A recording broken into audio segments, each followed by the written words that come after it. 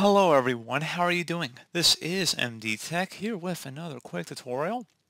In today's tutorial, I'm going to show you guys how to go about resolving an issue where there's a PCL XL error code on your computer, and this is in regards to your printer. So pretty generic error message from what I've researched into this, but hopefully the solution will be pretty easy, and we're going to go ahead and jump right into it.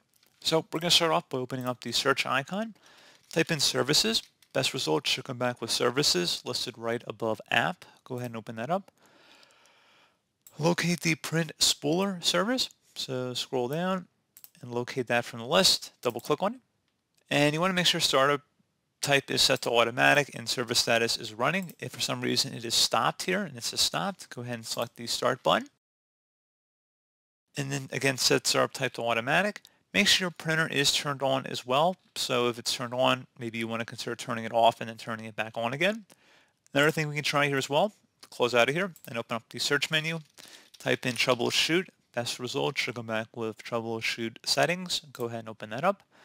And on the right side, select other troubleshooters.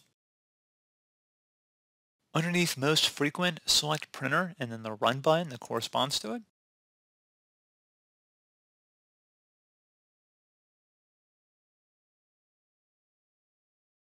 And hopefully be able to resolve the problem at that point. Again, I don't even have a printer hooked up to this computer at the moment, so that's why it's not giving us any options, but that's something you could definitely look into.